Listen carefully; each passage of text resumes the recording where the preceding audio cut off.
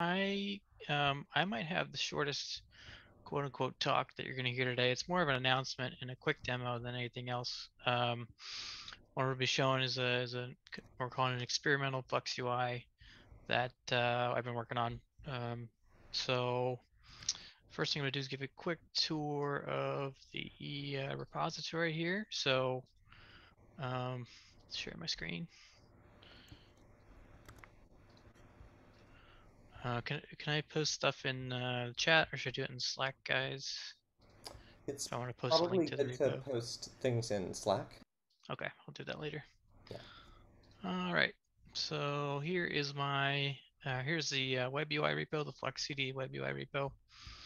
Um, it's And fairly Jordan, new. Oh, if you want to send users links right now, you can feel free to post it in the chat here, and we can send it to Slack okay. for you. Well, I'll get it after in Slack. Okay, But sounds good.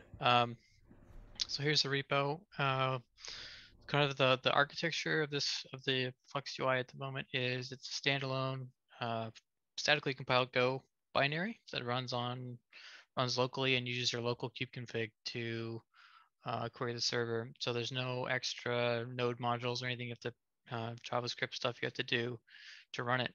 It's up to download and just run it. It'll run on port 9000 here. And let me show here is Flux UI. So like I said, just kind of a quick walkthrough here. I've got some sources here that I can show, different types of sources.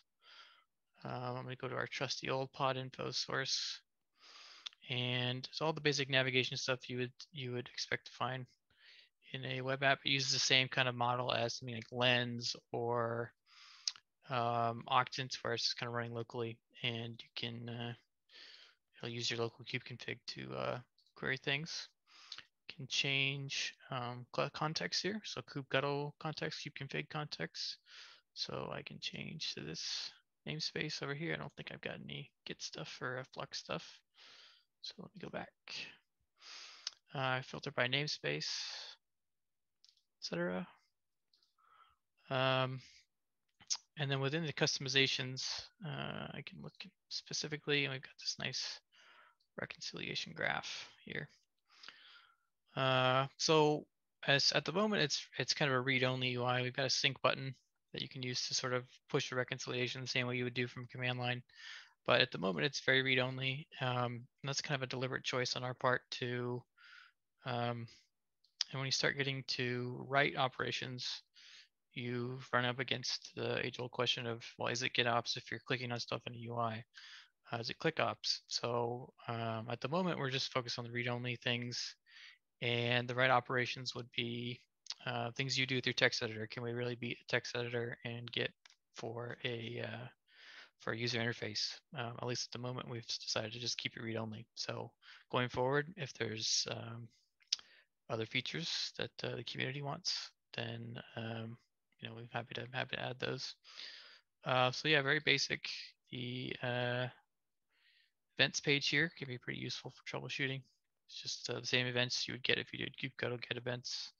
Saves you a step. Yeah, that's basically all I had to show. It's like I said, experimental. We're looking for sort of community input on what you guys would like to see in a Flux UI.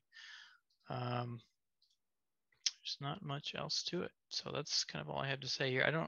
I assume there's no Q&A, Scott or Kingdon. That's right. Well, there's you can do questions in Slack. Cool. So I'll hang out and answer any questions in Slack, but yeah, um, that's basically it for the demo / announcement here. Check out the repo if you'd like to contribute. Love to have some other contributors besides myself. So that's it. thanks so much. That is so awesome. I'm excited personally. Really glad to see the progress. We've seen this a couple of times in the Flux developer meetings and in internal meetings, and it looks like it's come a long way. Yeah, thanks.